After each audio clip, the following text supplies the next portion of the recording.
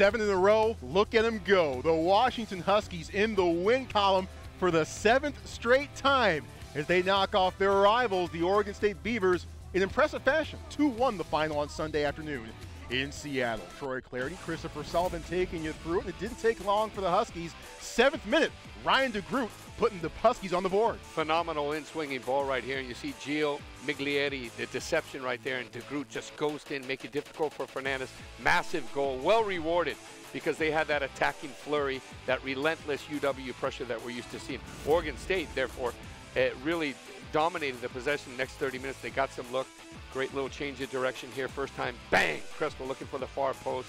Well defended in central defense. Sophie Jafal, though, Troy, we saw that he owned the midfield, slicing up the defense with this pass. Just a hair, a fraction off that far post right here. And it remained 1-0 going into the half. 55th minute, and here is what Jamie Clark, I'm sure, loves. Defense turning to offense and turning into a goal. Crunching tackle. Lucas Meek has the presence of mind to locate JT. Jaret Townsend. Sweet goal.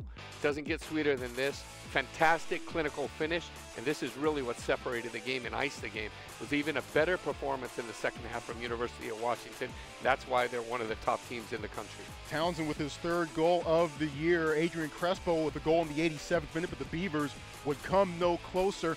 UW now 11-1 on the season. They're ranked number 2 in the most recent polls.